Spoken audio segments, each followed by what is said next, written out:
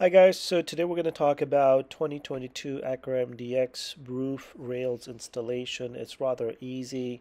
Let's just kind of quickly go through the MDX manual to make sure that we're following their instructions, and I will have a video, of course, walking through the actual installation. So highly recommend that.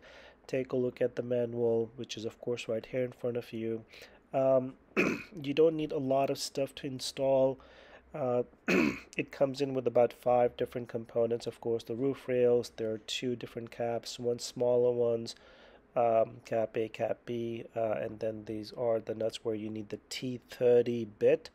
And a torque wrench is recommended if you have one. If not, that's fine. I'll talk about which one is the left rail and the right one, so we'll figure this out. If you see at the left corner, it says the plastic trim. Yes, do not remove that. I'll talk about that in the video. The part in front of it is what we need to remove, and you will see there are about 8 different places or 7 different places. We'll talk about that in the video, where you will have to unclip this plastic that is sitting on top. And then we'll put those caps back on.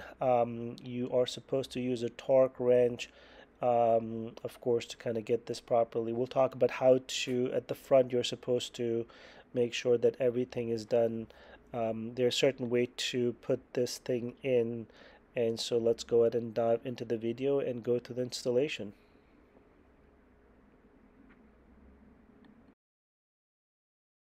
Alright guys, so you saw the installation guide. I'm going to quickly walk you through the actual process. I've already taken the other side out. You can see I've washed it pretty nice.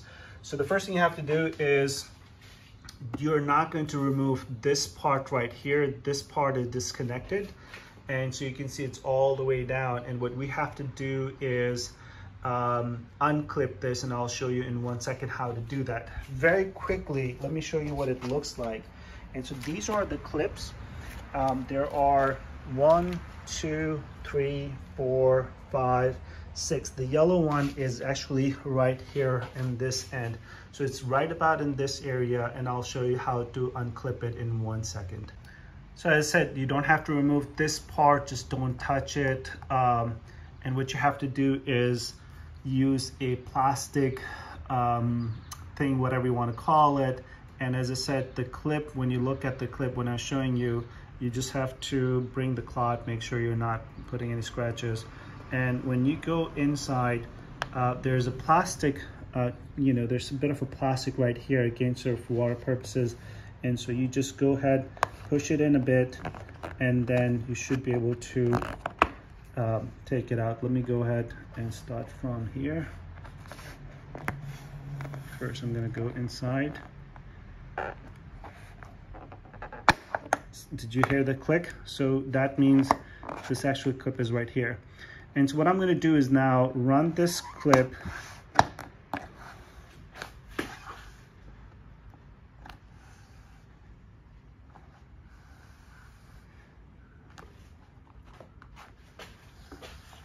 keep pushing up. See, I'm pushing this way, and so here you go. There's second. So one thing I just realized that this is, of course, like metal inside with a plastic covering on it. When you are taking it out, don't take it out like this, because this will bend. You just have to clip it like this. You have to lift it from here. So I'm going to come here, go put your finger right here.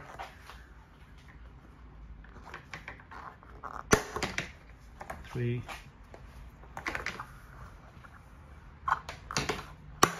Again, from the inside, not from the outside.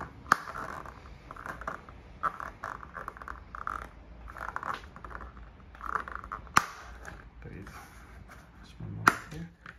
And there we go. I'm gonna take this outside. All right, so this is from the right-hand side. You can see that it is actually bending slightly to the right, of course, and then to the left.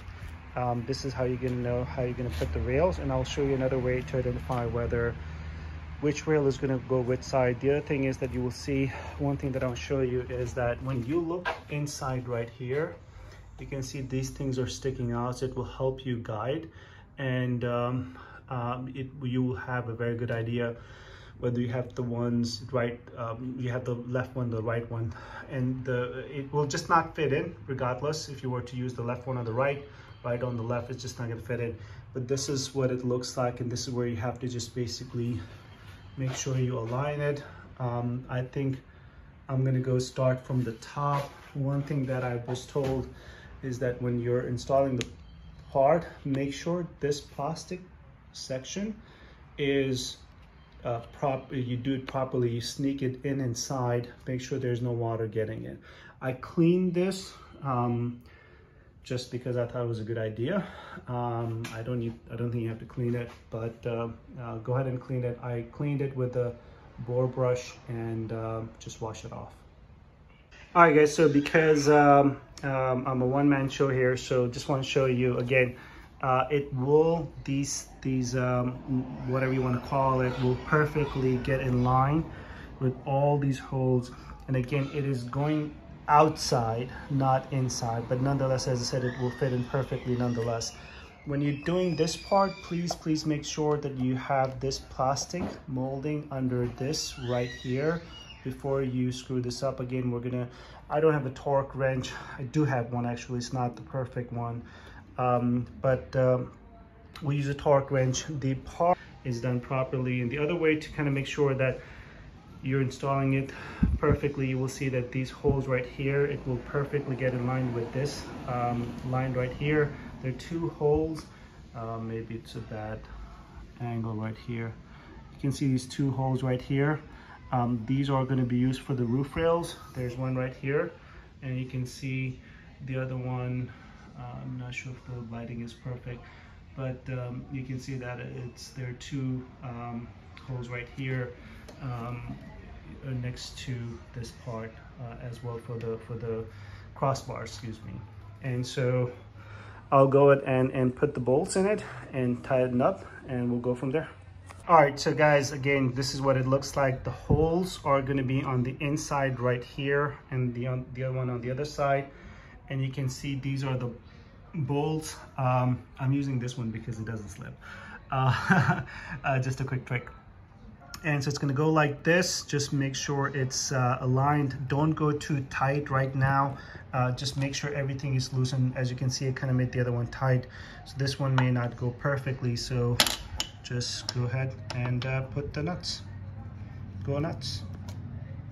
So now once you have used either a torque wrench, as suggested by the manual, use like 9 pounds-feet of torque. I just use like not brute strength, but just, you know, feel comfortable with that.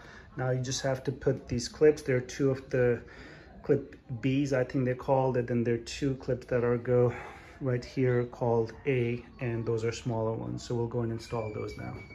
So we just have to put these clips on, if you will, whatever you call it. I think the manual called it clips B's versus clip A's, the small ones.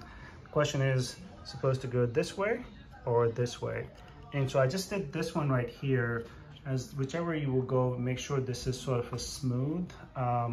There's a bit of a curvature right here. So what we're gonna do is try it this way first. Get in. There you go. All right, guys. So this wraps up the rails installation. If all you're doing is rails, you can end the video here. But if you guys want to see how to install the crossbars, stick around.